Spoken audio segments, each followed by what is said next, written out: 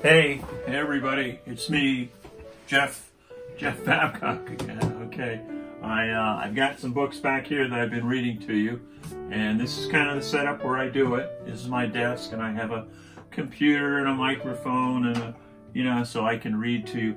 I'd like to do it, somehow to include myself, but I figure I'll just maybe introduce each book. And the one I'm going to read to you now is by Bill Peet, and it's called The Gnats of Knotty Pine. Okay, hope you enjoy it. Hey, Jeff Babcock here. I'm going to read you another story, and this time it is called The Gnats of Knotty Pine, and it's by an author named Bill Peet. Okay, here's another page. There's Bill Peet. This book has been around since 1975, and the year that I'm reading it to you is 2021. So what would be the how many years ago? How many years ago did this? 46 years old. This book is 46 years old. Wow. Now that's a GN, and this is a KN. Both of those sounds say Hence we have the gnats. Oop, there's a clue over there. But we have the Gnats of Knotty Pine. Okay?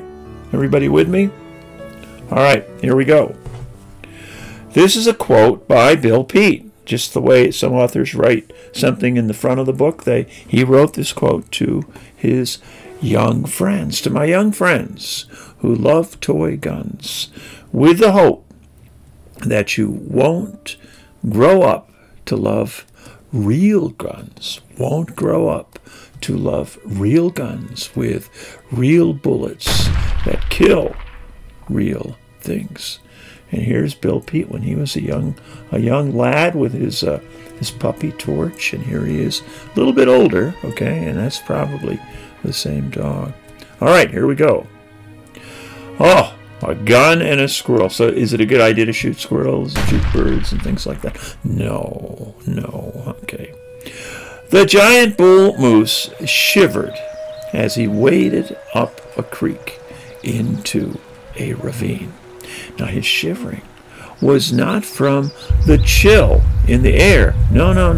The moose was shivering from fright.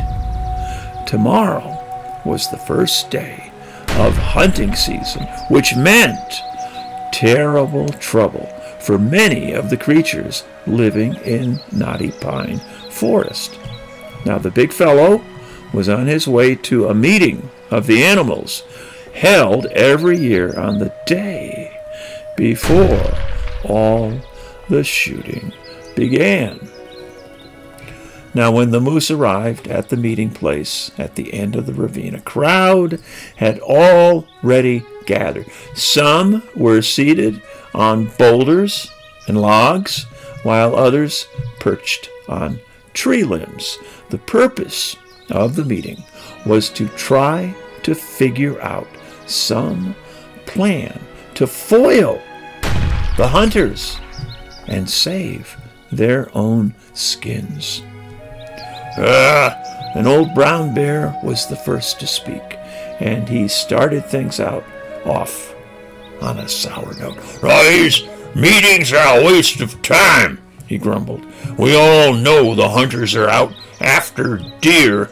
A prize buck with a fancy pair of antlers. Let the deer worry. Oh. But if they don't get one of us," protested a big buck, "then they'll shoot at anything on 4 legs." Or on 2 legs, wailed a quail. Or anything else that moves. "Oh, that's right," said a porcupine. We are all in danger. Hunters kill us for the fun of it. And to them, it's a game. And they like to call it sport. "I had the wildest dream last night," said a squirrel. "I dreamed that I had a high-powered rifle and 2 hunters came along without their guns. And when I took aim at them, they dropped to their knees crying, 'Please, oh please, don't shoot. It's not fair. We don't have our guns. It's not fair. Please. Did you let him have it? Asked a bobcat. No, said the squirrel, but I sure gave him a bad time. Look, fellas, I said, no need to get upset. This is only a little old game, a real fun sport. It wouldn't be much of a sport if your side always won, would it? Now it's your turn to lose for a change. So cheer up, my friends. And I kept teasing the hunters until I had them in tears. And then I woke up laughing. A lousy dream, snarled the bobcat. It's real dumb. Hold it now, said a fat possum. We can't go on bickering like this. We must all stick together. I say it's all for one and one for all. You mean all for nothing, sneered a fox. We all stick together, and then we get popped off all in one bunch. Yeah, real smart. Hey, I've got an idea, said a jackrabbit. We all take off at once, running around and around and around in all directions and all over the place until the hunters get so dizzy and they get so mixed up that they can't shoot straight. Ha ha ha! Laughed the fox. Oh yeah, that's great. We run and run until we're all out of breath and we fall on our faces, and then the hunters knock us off in their own good time. Oh, that's just great. Okay, said the rabbit. If you're so smart, let's hear your plan. I'm all ears. I say we all do our own thing, said the fox. The runners run, the climbers climb, and the hiders hide, just as we always have. Well, I hate to agree with Smart Alec, said the moose, but I do believe the fox is right. We have no other choice. And after that, no one could think of a thing to say, and the crowd settled into a deep silence. But at this point, a swarm of gnats joined the meeting, and the top gnat, known as Nate, he came buzzing up alongside the moose, right up to his ear. Do you mind, said Nate, if I have a few words, sir? Oh, yeah, speak up, said the moose. But make it short. There's no time for small talk. Nate shouted at the top of his voice to make sure all the others could hear. We, Gnats of Knotty Pine Forest, have all been thinking. Gnats thinking, snickered the fox. Now I've heard everything. When a billion gnats get their heads together, shouted Nate, it all adds up to one big brain with big ideas. We have thought of a plan to save you from the hunters. Oh, goody, chortled the fox. Our worries are over. Not funny, growled the bear. Yeah, gnats drive me bats. Oh, well, me too, grumped the moose. Beat it, gnats, scram, buzz off, all of you. And with an angry snort, he blasted them out of sight. After the gnats had gone, there was another long silence. And by this time it was nearly sunset, and deep shadows crept down the ravine. And finally the moose said, Well, we don't seem to be getting anywhere, so why don't we call it a day? Then the meeting broke up, and all the unhappy animals went their separate ways. And as they left, a squirrel called out from a pine tree, "See you all tomorrow, everybody." "Well, maybe so," muttered the moose, "and maybe not." Well, at dawn the next morning, the roaring motors echoed through the trees as jeeps, campers, and pickup trucks came up the road below the forest. And then came the voices of the hunters laughing and shouting, "Ha ha ha ha! Oh, here we are!" as they hauled out their guns. Up in the forest, panic set in. The deer, the fox, and the rabbits raced off in all directions. The quail hid under bushes, and the porcupines and skunks crawled into hollow logs. The bobcats, raccoons, possums, chipmunks, and squirrels crowded into the treetops. And the bears scrambled into a dense tangle of brush. And so did the moose. But alas, he left his great pair of antlers in full view. And while the animals were all in a wild frenzy, the hunters were as calm as could be, and ever so quiet. And they knew that wild things have good ears, and they hoped to catch them by surprise.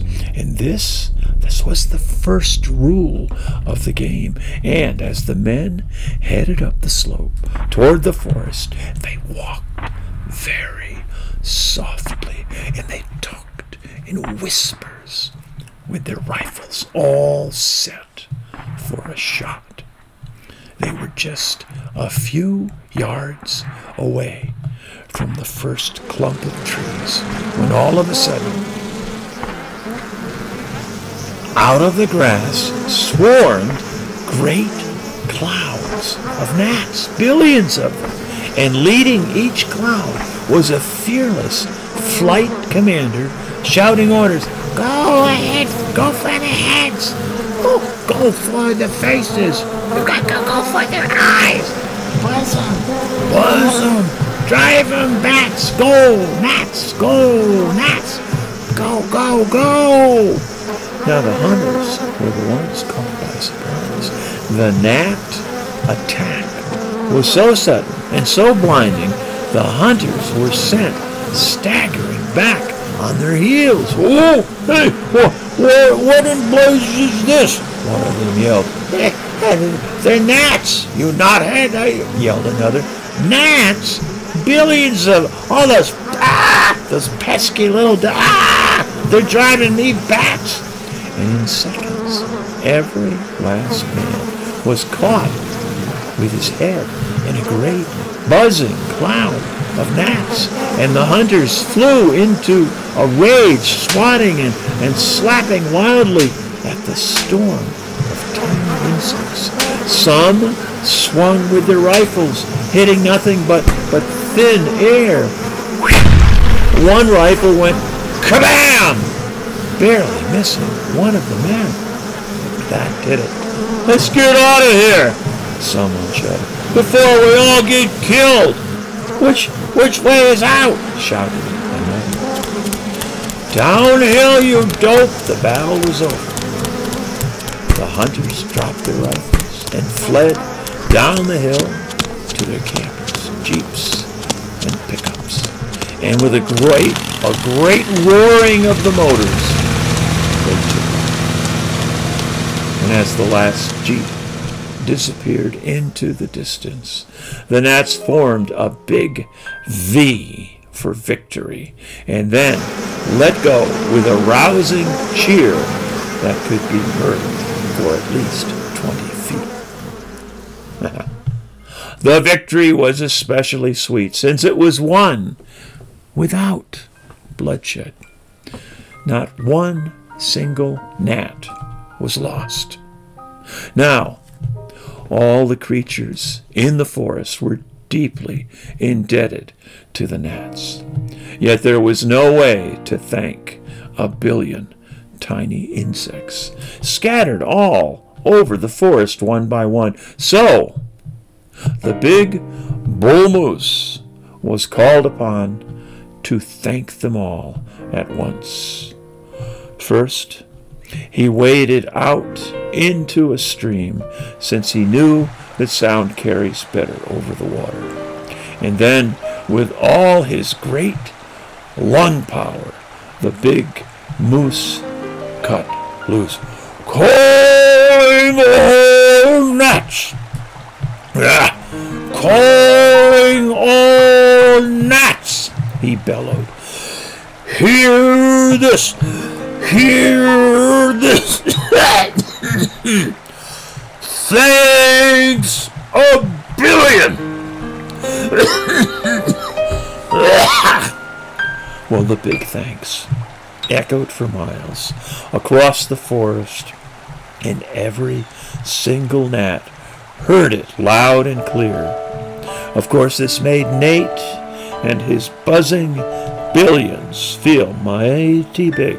And from that day on, whenever the roar of motors echoed through Knotty Pine Forest, the gnats took to the air to meet the enemy head on. To them, it was a real fun game. Great sport. Oh, now Bill Peet, I tell you, he has written so many wonderful stories. I'm going to keep adding a few every now and then. There's just tons of them. You look up Bill Peet, and you can find them on Amazon or wherever. They're great stories, all of them. Now, here's the real Bill Peet, okay? That's him as an older man. I am an illustrator, an author-illustrator of children's books, and yet I must confess, I don't do the books for the kids. When I'm working on a book, I'm somewhere else. I'm at a circus or a rustic old farm or deep in a forest with no thought of who might read the book or what age group it would appeal to. I write them so I can illustrate them. That's what Bill Peet said. Yeah. Now, here's the same picture celebrating the 62nd anniversary of Herbert's hair-raising adventure. And maybe I'll choose that one next. Author, illustrator Bill Peet, author, illustrator, and filmmaker.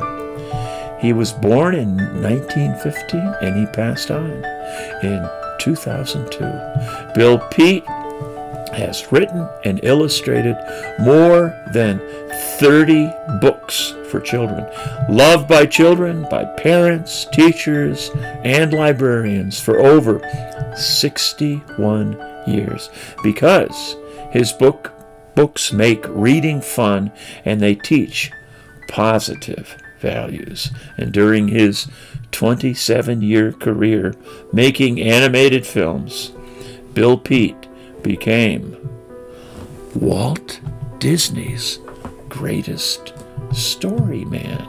So he worked for Walt Disney as one of his artists. And here's me. I'm getting up there too in age, okay? And right here by this wonderful stream that rolls through the forest up a little ways from, about a half hour away from where we live, okay? So once again, I get out as much as I can. Okay, we'll see you next time. Bye-bye.